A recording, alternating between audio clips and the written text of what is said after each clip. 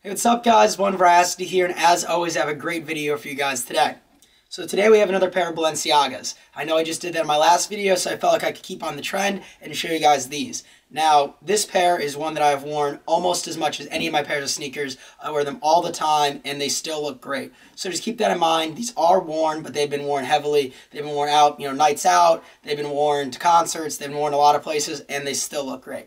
So let's get into it. As always with Balenciaga, you just have that same as last time, that plain white box with Balenciaga right there. I really think it brings an air of class to the shoes, with the focus really being on what's inside the box and not the box.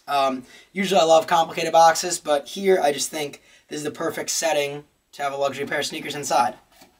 So then we have the dust bag. As you guys know, I don't keep my shoes in the dust bag, but always a nice added touch. Just more a little bit off-white, not as pure of a white as the box, with the black lettering there.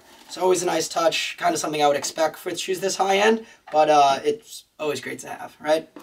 Then we have the pair of sneakers, the most important part, obviously.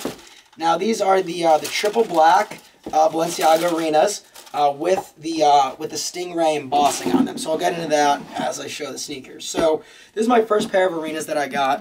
The first pair of Balenciagas that I ever got were the all red high tops. Then I got these, and since I love these so much, I moved on and got the blue ones that I showed in the last video. Now, the reason I got this pair is because even though I have my Louboutins, I wanted something that was all black, was luxury, but that was a little more wearable. Those shoes have the spikes all over them, and while I love that, you can't exactly wear that everywhere, nor do you really want to for a shoe at that expensive on a high-end. You kind of want to reserve it for special occasions, right? These shoes, on the other hand, while they're very expensive, I knew that they were going to be very durable for all the reasons that I mentioned in the other video that I'll reiterate in this video in case you guys didn't see that. But also that was a little chiller of a shoe, one that you could wear in a lot of settings, that didn't stand out as much, but still, if you did notice them, complemented an outfit really well, and just worked as a great kind of everyday shoe, whether you're going out to the store to pick up some groceries, or you're going out to the club.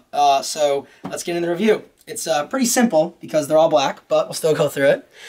So the upper is all that premium leather, but the difference on these is that they have an embossing to make it look like what Stingray would. So, I swam with Stingrays on vacation once, so I'd feel a little bad about wearing them on my feet, but that's why it's nice, because you get that high-end look, but with just it being leather. I never swam with any cows, so don't feel bad about that.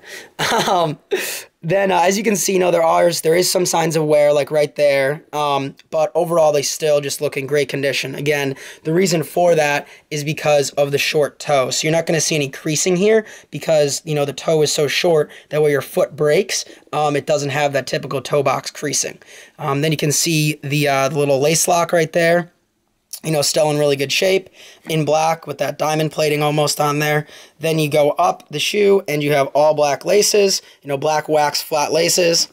The eyelets on this shoe are, again, all black, keeping with that triple black everywhere. I'm so glad they didn't do any touches of anything else, no silver, nothing, because I just think going with the all black really keeps it consistent and looks great with any number of colors of outfits. Then you go on the back, you have the pull tab up there. Again, the embossing is on the entire upper, including on this back leather strip there. The interior of the shoe has a leather liner, and then has a black footbed as well. The sides, now you do have a little bit of gloss here, which I do like, so it creates a distinction between, the upper of the shoe and, the ground, so it stands out a little bit, but it's a great way using black in a new way to have, a little shine to the shoe, right, if the light hits it properly. Then you have the tread up here, or the texture at least, and, that matches as on all Balenciaga Arenas with the pad back here.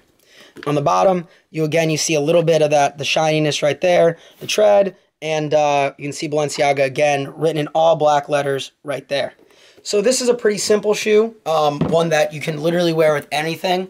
And one that I've had for what I think about 2 years now, and I've worn them many times, and I think that they still look great. I actually just wore them out on Saturday night. So they're just a great pair of shoes. Again, I'd highly recommend the Balenciaga Arenas for a shoe that, while expensive, is something that you can incorporate if you purchase, the right colorway into your everyday wardrobe, and you're going to get a lot of wear out of. I can basically guarantee that. Just a shoe that looks great, high-end, you know, mixing it with some lower end, some streetwear stuff. So couldn't say enough positive things about them. And, you know, I hope you guys enjoyed this review. And I'll send you back soon to do another one. Thanks, guys.